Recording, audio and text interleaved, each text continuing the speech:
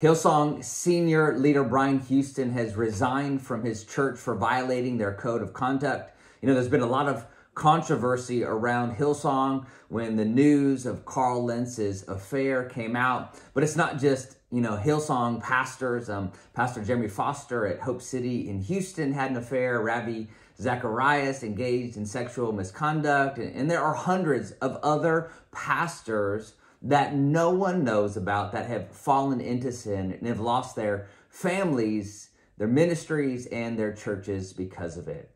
And so when things like this happen, people often ask me, how could this happen? How could somebody preach one way and live another? And so I thought I'd do a video addressing the question, why do so many pastors fall? Why are so many of those preaching one message in public while living a very different life in private? These people preach the right thing, but they live very different lives behind closed doors. And I think it's important for me to talk about this because I'm a pastor. There are a lot of people that do videos on subjects like this, but they're not pastors. They don't understand the struggles that pastors go through. And so as a local pastor, I can speak on this subject with a measure of authority because I understand the nature of their work. Now, I've never experienced the level of success and fame and influence and popularity that these pastors have, so I can't relate to that whatsoever, but I am a pastor, and so I do understand the struggles that pastors and ministers go through. So let's jump in. For starters, let me say that no one is exempt from moral failure.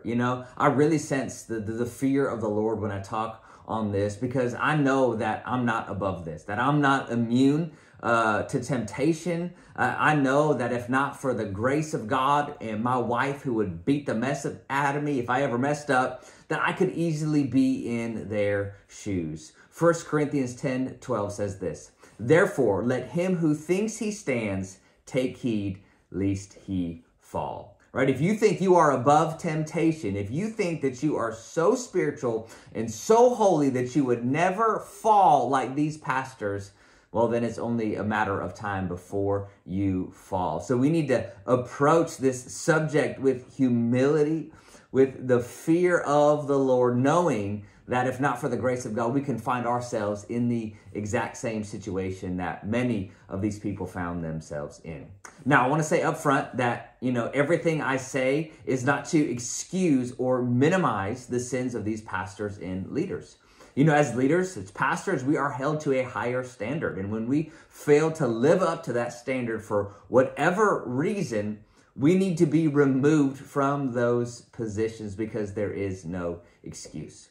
So this video is not to excuse their behavior, but to show how somebody who preaches the truth in public can live a different life in private. And so I'm not necessarily speaking directly about, the people that I mentioned earlier in this video. I don't know them on a personal level, so I can't speak to their personal struggles or why they did, what they did. Every situation and every person is unique, and even the way that these people failed, each person's situation was extremely unique. So I'm not trying to address why they specifically failed, but I'm just trying to give some context and some understanding around this subject. So why do pastors fall? Number one, because pastors are human. I think that we have to remember the humanity of our pastors, right? Sometimes you can get so enamored with the anointing that is on someone's life that you forget that they are a person with real struggles, right? Pastors can get hurt and wounded. They can have things going on in their personal life that impact and affect their behavior. And I think sometimes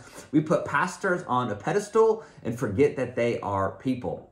Now, of course, as a pastor, I have to live by a higher standard, and as pastors, there can be no room for compromise. And so, but with that being said, we're still people with needs. We're still susceptible to sin just like everyone else, right? I'm not Jesus. I'm not perfect. My wife and my staff and my team around me will be the first ones to tell you that.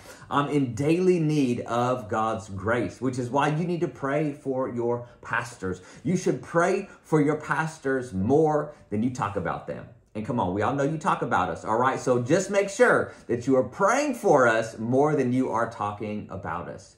Number 2, lack of community. You know, I've noticed that many times when pastors are tempted, they don't have anyone that they feel like they can talk to or go to with that temptation. Somebody that they feel safe enough that they can talk to about their struggles and receive help before they cross that point of no return. And so they try to manage it on their own. And of course, the sin just grows in the dark when you try to hide it. You know, I read a statistic that said that over 70% of pastors reported of feeling lonely, right? That they had no close or personal friends that they trusted. And as a result, they try to manage their struggles privately, which usually ends in public failure. And so pastors need community. They need to have a safe place or people in their lives that they can talk to about their struggles. I remember reading the open letter from a very well-known pastor who had a very public moral failure. And he wrote this letter to his church. And he talked about how this was always a struggle that he had in his life. And there were times in his life where he had close, trusted friends that he felt like he could talk to about these things. And when he was open and honest and sharing about his struggles, he experienced freedom. They were nothing more than temptations, but he had achieved such a high level of success in the Christian community that he felt like he had nobody that he could talk to with this struggle. And when he tried to battle these things on his own, that's when he fell to these things and had a very, very big public moral failure. And so pastors fall because they need community. They need to have trusted people in their lives that they can talk to. I think another reason is simply the need for comfort.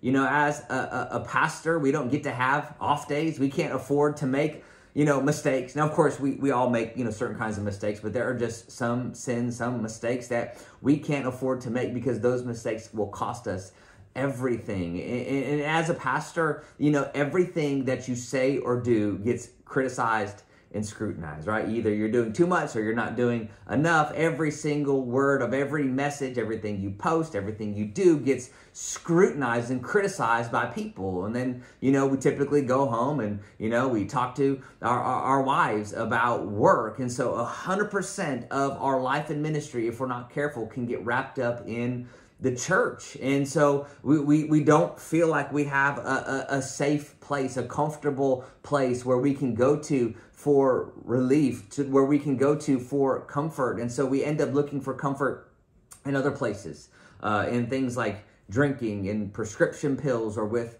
another person that isn't your spouse. And so that's why when you are in need of comfort, you need to turn to the Comforter, the Holy Spirit. Come on, this doesn't just apply to pastors. This applies to every single person.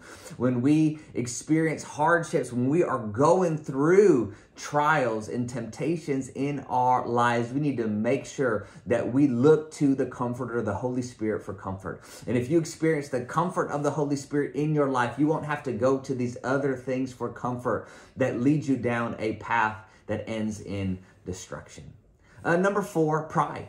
In some churches, there is a great, honor that is shown towards their pastors. And that isn't necessarily a bad thing, but it can get toxic, and pastors have their own special parking spots, their own special seats. When they get treated like celebrities, it can create a sense of entitlement. And suddenly the pastor thinks that, there are rules for thee, but, not for me. I know of one pastor who thought that because of his position, he was allowed to engage in certain sins that he preached the opposite to in his church. He thought because he is the man of God, it was okay for him to do these things, but he would tell his church to do the exact opposite. And see, pastors and leaders in any realm of influence, we need to make sure that we stay humble, that we always have the towel, that we understand that our job is serving people, that our position as pastors is to serve people, that the people in our church do not exist to serve us. We exist to serve them. And lastly, I think that one of the main reasons why pastors fall is that they minister out of a gift and not a relationship. See, when you are a pastor, God gives you gifts to accomplish your purpose. And you can minister out of that gift and not out of your relationship with God. You can preach a message that is on fire while living a compromised life. See, God doesn't take away the gifts because of your lack of character. It says in Romans 11:29 that the gifts and callings of God are without repentance, which means that God does not revoke a gift because we misuse it or abuse it. And so for me, I try my best to always minister out of the overflow of my relationship with God and not get to the bottom of my cup, because when your cup gets empty, the enemy fills it with other things. And so I want my ministry to always be an overflow of my relationship with God. I don't want to minister out of an empty cup. And so that means I need to spend time in the secret place with God, allowing him to fill my cup. And if you don't spend time in the secret place, it's only a matter of time before you are living in secret sin. If you lose your intimacy with God, your integrity will begin to suffer. And so, I think this goes for everybody, but you need to make sure that you have healthy boundaries in your life to guard and protect against burnout, right? Regardless of what your profession is, So for me as a pastor, right, I have some boundaries in my life to guard against burnout. I don't preach, every 3 to 4 weeks. I take a week off and I sit in the church and receive ministry for myself, right? Because I don't want to minister out of an empty cup. I want to make sure that I have that time to spend with God, to be alone with God in the secret place. I don't want my primary ministry to be on stage. I want my primary ministry to be in the secret place. I don't want to minister on the stage and not minister to the Lord in the secret place, because the stage produces performers, but the gospel produces sons and daughters. And so before I'm a pastor, before I'm a husband, a minister, a leader in my community, I am a son of God. And so my relationship with him has to go before my relationship or my ministry to the people. And so I think that these are just some of the many reasons why pastors and leaders fall. I hope you found this video helpful. If you did, do me a favor